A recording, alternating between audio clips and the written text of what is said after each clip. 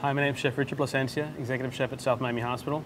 Today we'll be cooking a pork tenderloin with quinoa and avocado salsa, and we'll be pairing it with a broccolini to put a spin on a lighter version of a traditional Latin dish. We're going to start off by bringing some water to a boil, and we're going to add our quinoa. And all we're going to do is add some hot water over our quinoa, then wrap it up tightly and let it seep.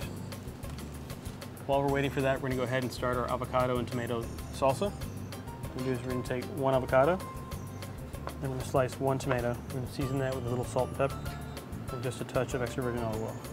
The next step will be we're going to take our pork tenderloin and we're going to marinate it with salt, pepper, rosemary, and we're going to sear it on all sides. Now once that's seared on all sides, we're going to put this in the oven at 350 degrees for about 15 minutes. And now for one of our last steps, we're going to finish off the quinoa mixture. We're going to start by heating up a saute pan over medium heat. We're going to add a little olive oil. And we're going to take some of the peppers, onions, and garlic that we've chopped and saute it for just a few minutes so it's just translucent. And we're going to uncover our quinoa.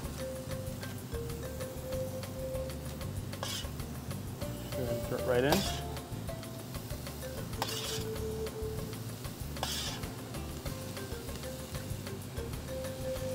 And the last step to tie in all our Latin flavors, you get some low sodium black beans. Okay, now for one of our last steps before we plate, we're going to go ahead and blanch off our broccolini. Get some boiling water, and we're just going to drop it in for a couple minutes. So to plate up, we're going to take our broccolini, spread it throughout the plate. Take my quinoa mixture. Make sure you use a half cup. Take our fully cooked pork tenderloin.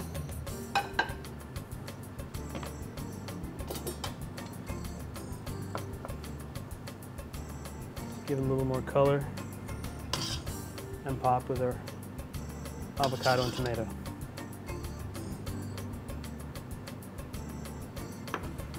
Finish the dish, we'll drizzle with just a touch of vinegar. And there you have it, our finished dish, a healthy twist on traditional Latin flavors.